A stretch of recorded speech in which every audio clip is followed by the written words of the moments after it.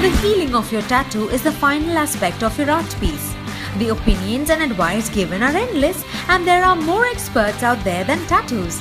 Thus, we have got you some most easy and the basic steps to keep sure your newfound body decor suits your skin and lifestyle to the best. Irritation, redness, rash, etc. around the skin which has just received a new alien to adapt is more than common.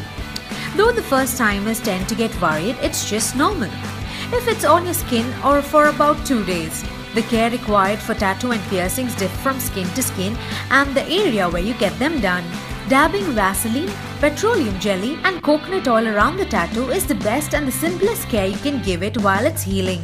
It moistens the skin and reduces irritation and helps the top layer peel off without any hassle. Piercings too can be taken care of by applying coconut oil, as it doesn't let it get too dry and helps water to not contact the area, avoiding pus accumulation and further infections. Cleaning the punctured skin with Q-tips is the best way to keep it hygienic. Avoiding tight clothes and synthetic materials are a must when dealing with a fresh nipple or belly piercing.